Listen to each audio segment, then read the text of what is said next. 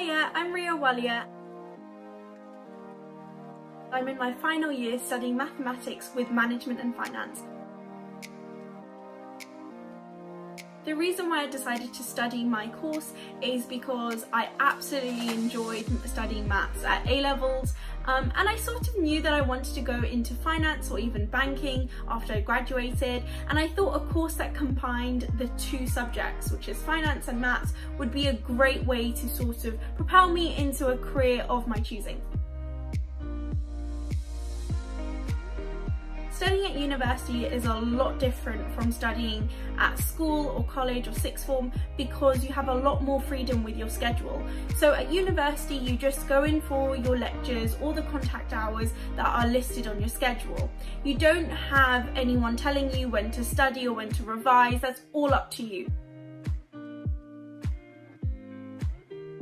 In terms of how a typical day might look like for a maths student is a lot different from other course students because we have a lot less contact hours, and it's up to us whether we study and how we study really, because a lot of people prefer to study individually or in groups with maths. So a typical day for me would depend on whether I have those contact hours in the day. I would usually go to my lectures and my seminar and then spend a few hours in the Waterloo Library because that was one of my favourite libraries out of the 3 or 4 we have many libraries dotted around the city.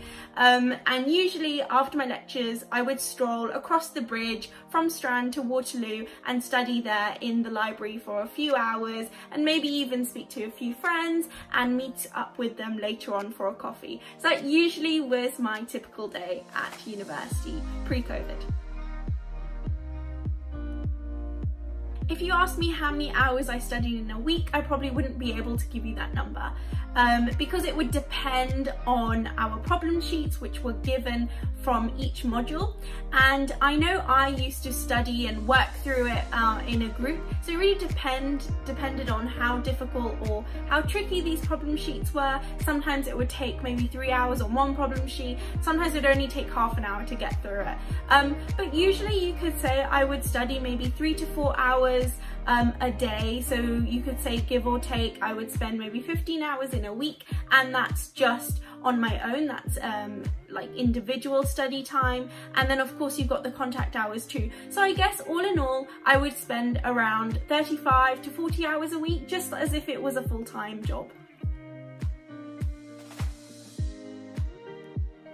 The best thing about King's is the lecturers are super passionate about the specific module that they're teaching and just generally about the subject matter. Yes, as someone who has come from sixth form or college, it is quite daunting to approach a lecturer, someone who has had so much experience, but honestly once you've broke that first initial contact experience, then you won't feel as shy or as intimidated, and honestly they're super friendly and super approachable. It's just that initial meeting that you've got to make, and honestly that's just generally the experience you will have at university. For me personally, it was really easy to make friends. That's because I'm quite extroverted, I'm super bubbly and friendly, and I just said hi to everyone that was sitting near me on my first lecture on my first day. I think that's the key here. When you do attend your first lecture or indeed your seminar, don't be shy to just say hi to the people sitting next to you and around you. Everyone's in the same boat. But I guess it did help because I did live in halls for my first year, and that meant I met so many different freshers and students in halls as well. Otherwise, everyone is feeling the same way as you're feeling, so don't feel intimidated or shy. Just say hi, and that will be a start of a great friendship, I promise. So I lived at Great Dover Street in my first year as a fresher, and for the rest of the few years I lived at home because I don't live too far from campus. It was a great experience. my favourite place to study was Waterloo Library. It's a small library with a cafe downstairs, which is the best place for me to study with my friends because there's some group study rooms there as well. Another place I really enjoyed studying was at Bush House. You have the bean bags, you have great study spaces, some silent spaces as well, so that was great to do a variety of things. So Bush House was definitely hands down the best place to study. I guess I would always go to Bush House to relax as well, because you've got those really fun places with the bean bags where you can relax but you could also study as well. So I guess my favourite place to study and relax is at Bush House. My favourite place to eat was at the Vault. The Vault is underground under Bush House, and that's so fun to just socialise and drink and eat with your friends, so that was definitely my favourite place to eat. Once I've graduated, I'd like to join a graduate scheme in banking or finance and then eventually start my own business. Living in London is like no other. It's the best city in the world. Yes, I'm really biased because I'm born and brought up in this city, but if you study and you live in central London, it's a completely different experience.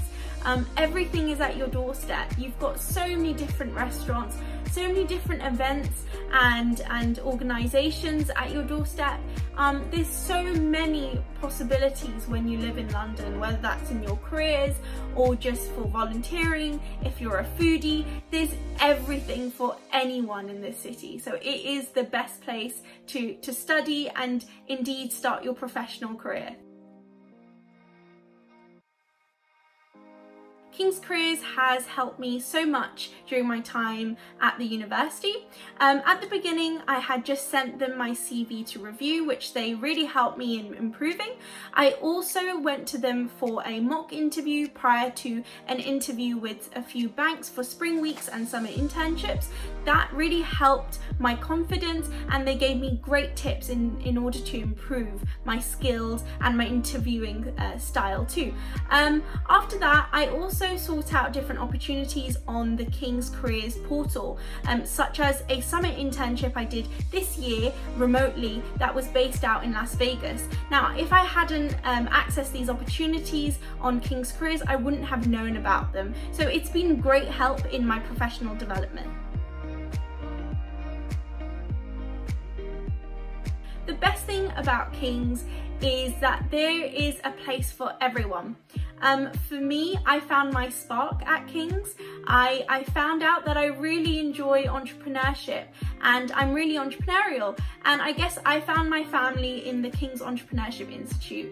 And I guess before that I didn't really know that this is something I enjoy so much, and I've never felt so included and part of a community, and that's where I really developed myself as an individual, and it boosted my confidence. If I had to describe King's in 3 words, they would be connected, vibrant, and inclusive.